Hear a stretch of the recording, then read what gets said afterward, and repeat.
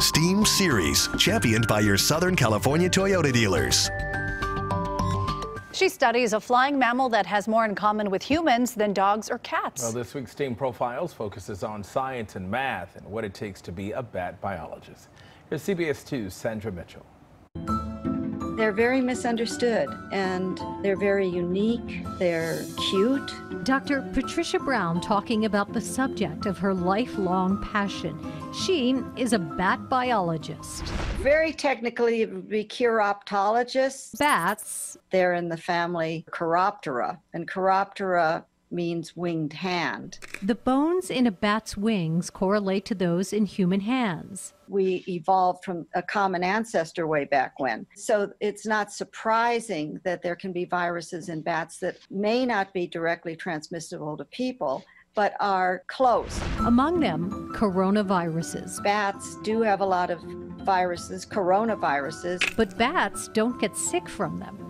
When bats are active, their temperatures probably exceed 100 degrees Fahrenheit. It's a way that bats are able to keep their viruses in check because they operate at these higher temperatures.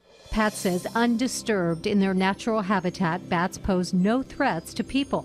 In fact, they do a lot of good.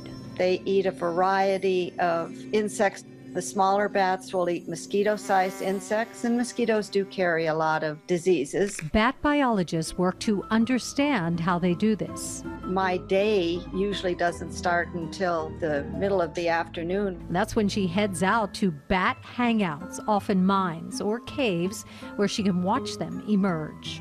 We're counting them, we're recording their echolocation calls. Of all the STEAM disciplines, bat biology relies most heavily on science and math, specifically physics. If you don't understand the mechanics of sound, which is physics, you would not understand how the bats are utilizing this very unique navigation system. The more biologists learn about bats, the more they've discovered the importance of protecting them. We think they're keystone species, meaning that if you remove that animal from the environment, the ecosystem could tend to collapse. And even after 50 years, Pat doesn't see her interest fading anytime soon. Bats, she says, have this sort of charisma about them.